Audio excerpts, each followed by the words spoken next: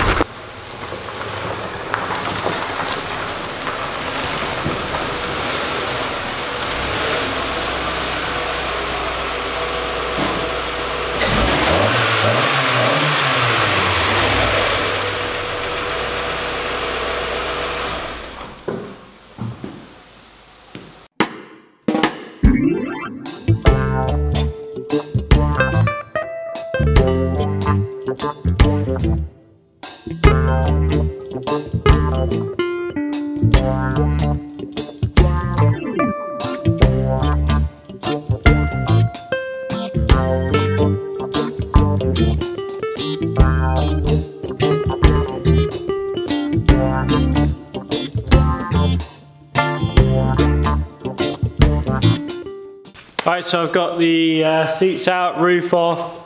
Now I've got to get all the dash, interior carpets, just basically everything out.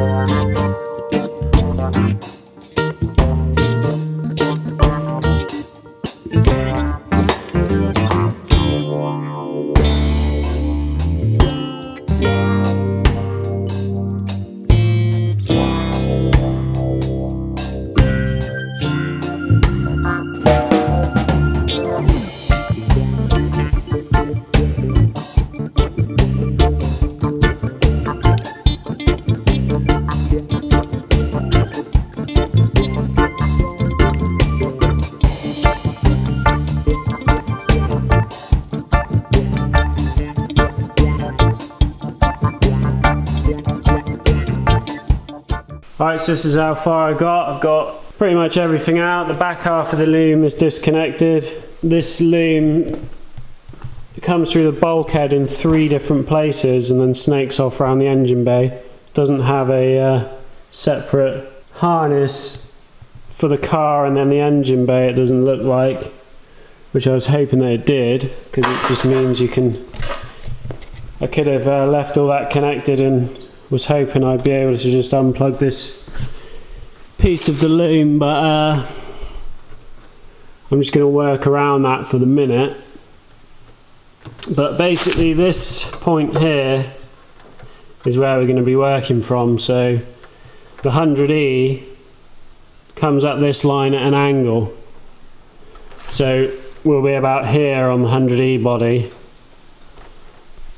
by the time we get up to here, but we'll be joined in exactly on this inner sill at the base here. So I was hoping that I would be able to use a lot of this inner structure rather than using what's on the 100E, because that's obviously rusty. But yeah, I would have liked to have kept as much of this as possible, but by the time we get in far enough to where I'm going to be on the 100E body, there is nothing. So basically all this has got to go, and then I will just, I'll end up making a lot of this structure at these points rather than trying to reuse any of that. I'm just going to remake it. So all this bulkhead's going to be staying, and I'm going to cut along here under the windscreen, get rid of this whole windscreen panel pillars. All this pillar will be going, all this will be going, all this will be going, all this will be going. So I'll still have this piece that the tank sits in will stay, and then all this will be gone obviously, and then inside the back of here I'll cut around that outer edge of this tub here. So that sort of line that you can see up there is matches up pretty well with the width of the sill at the bottom that we need. So I'm going to try and maintain that dimension at the back here, and then we got some rusty holes down in there anyway. I'll get rid of that, and then the boot floor I will keep quite a bit of it for now, but I may end up just lopping this off at the back and then having the boot will just be basically open space that you'll probably just see through to the floor, and then I'll have a tubular, basically just like a tubular support bar which will come out and support the back panel of the 100E. It just makes any future repairs easier if I were to hit it.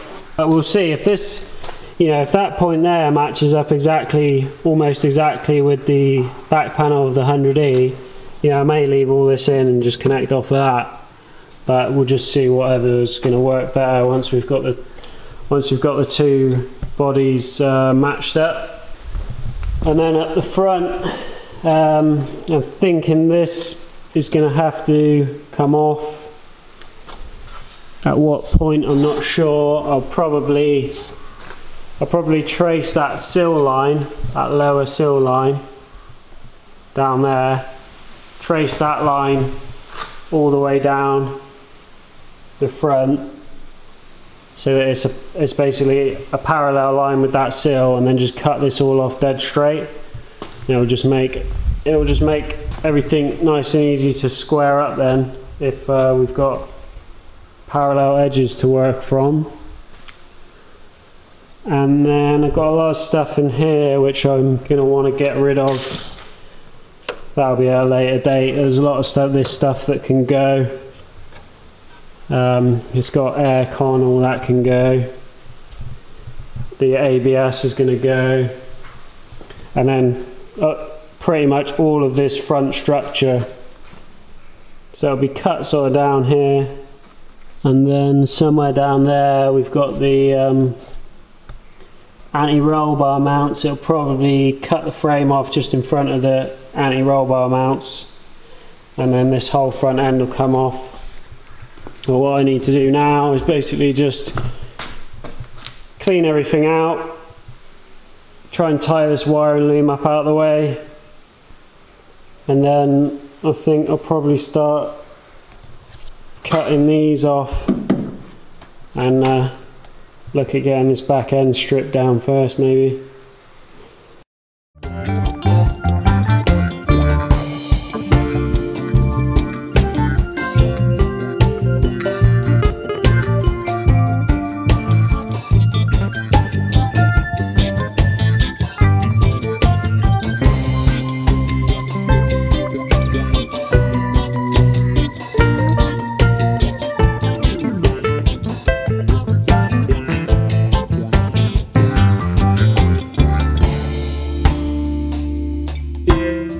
I ended up just taking the whole loom out, disconnecting it all from the engine bay. It's quite a lot of work, but it needed to be done anyway, so I'd like to get that loom completely stripped bare of everything that's not necessary in it, because this car is going to basically have nothing in it other than what it needs to make it run and lights and everything like that. So that loom can probably be stripped down to less than half of what it is now. And then, like, if you ever have a fault or something, you know that all the wires you've got in there are specifically doing a purpose, and you haven't got a loom full of dead wires. It just makes, you know, if you ever have any problems, it's just a lot easier if you've just got stuff that is actually doing a job. And it'll just be a lot neater, a lot less wiring going back in the car afterwards. So I'm pretty much ready to start hacking now. I'm just going to clean everything out, get all the rubbish out.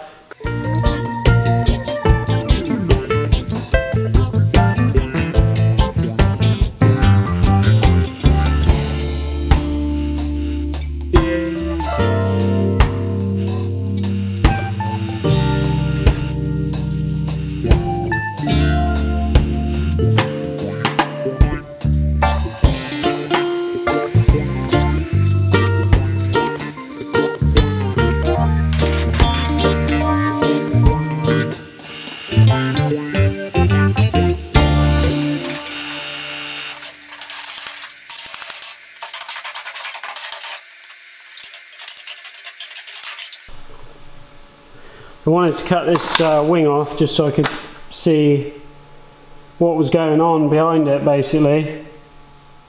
Lots of rust, doesn't matter, we don't need this bit anyway. The inner one is good, we're keeping that, so that's fine. And I wanted to have a look down in this sill and see how many layers of steel this has got in it. And it's got a lot. I think there's 2 layers here, and then it looks like it's got sort of a inner outer sill and then an outer sill. Because obviously being a convertible, they put all the strength, extra strengthening in the sills to make up for the fact that there's no roof on it to brace it. So these sills are essentially what is holding this car together. So I'm cutting all that off, cutting all the strength away for this, but it's not really going to be an issue in that car because it's going to have a roof on it and it's going to have a full welding roll cage in it. So, but for making sure this stays straight, once I cut all that off, I'm going to have to put a couple of braces in just to hold everything. Looking at the layout of it all, I don't think it would move because of the way these cars are set up underneath. I don't think it would move, but I'll put them in just in case. And the plasma cutter is not really liking this painted steel very much, so I can see me doing most of this with a grinder, so I think it's going to take some doing.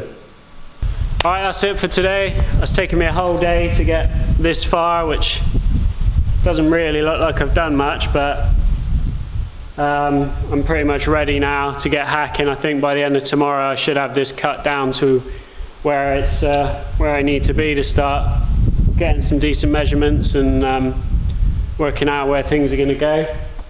I'll be back on this tomorrow for a full day of grinder action. Just watching. See ya.